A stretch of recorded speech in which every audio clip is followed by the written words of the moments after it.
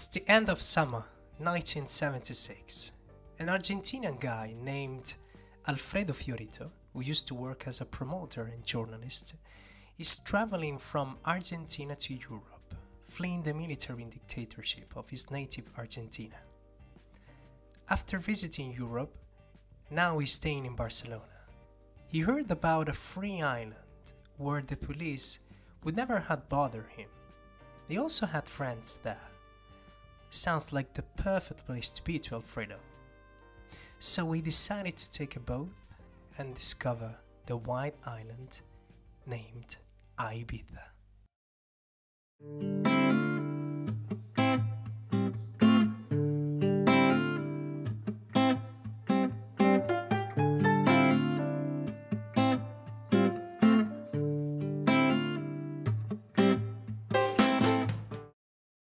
Ibiza club scene comes to life through hippie gatherings held during the 1960s and 1970s. During this, people of various nationalities sharing the hippie attitude would organize free open-air parties, letting themselves express their identity. I firmly believe that if there's one word to describe Ibiza, it's freedom.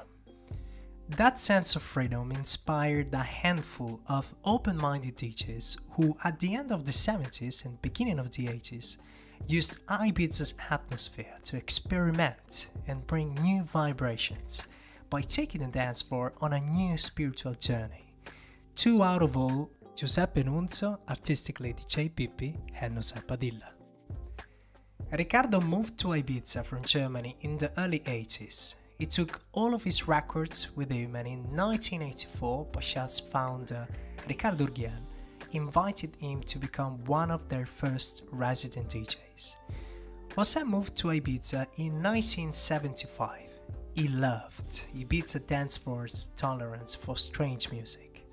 After his first gig at Café del Mar, famous for its beautiful sunset view, London-based label React started releasing his CD compilations, becoming the good father of chill-out music.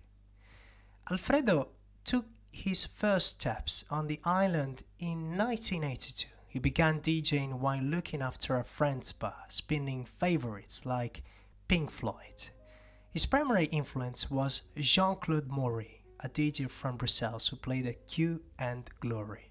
In 1984, he finally got the residency at Amnesia, but the season was a disaster. There was nobody in the middle of the summer. Privilege and Pacha were the trendy places to be, but it all changed late one August evening as they were closing. Some work colleagues, particularly her girlfriend, asked him, "Alfredo, why don't you play instead of being here waiting to be paid?"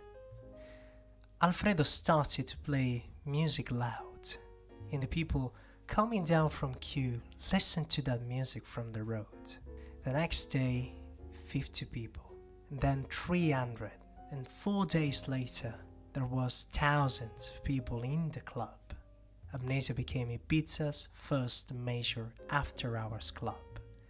People fell in love with Alfredo's style. He used to play jazz, reggae, disco, soul, rock and roll, Italian and Spanish songs as well.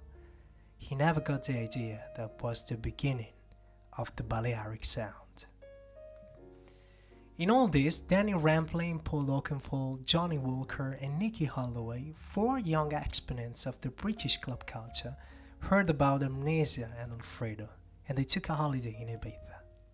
Danny would read about Amnesia, so he was already familiar with it when he got there. But Trevor Funk, the first responsible for inviting them to the island, was the man who introduced them to After Hours Ibiza. Danny spent the night in Amnesia, and everything was incredible.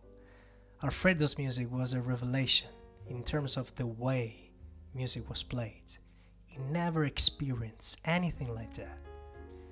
Thanks to this life-changing experience, Danny launched Shoom in the autumn of 1987, which became the UK's first club night dedicated to the Balearic Sound, developed by DJ Alfredo at Amnesia. Alfredo, DJ Pippi, José Padilla and Leo Mas all were guided by an attitude to music, more than a specific style. But what is Balearic music? In my mind, it's the waves. Balearic, like the waves, is in constant flux if you think about it. Spiritual, restless, tribal, disco. I believe it can be anything you want it to be, as long as it's Balearic. And perhaps it was the same for Alfredo and his unique way of putting records together.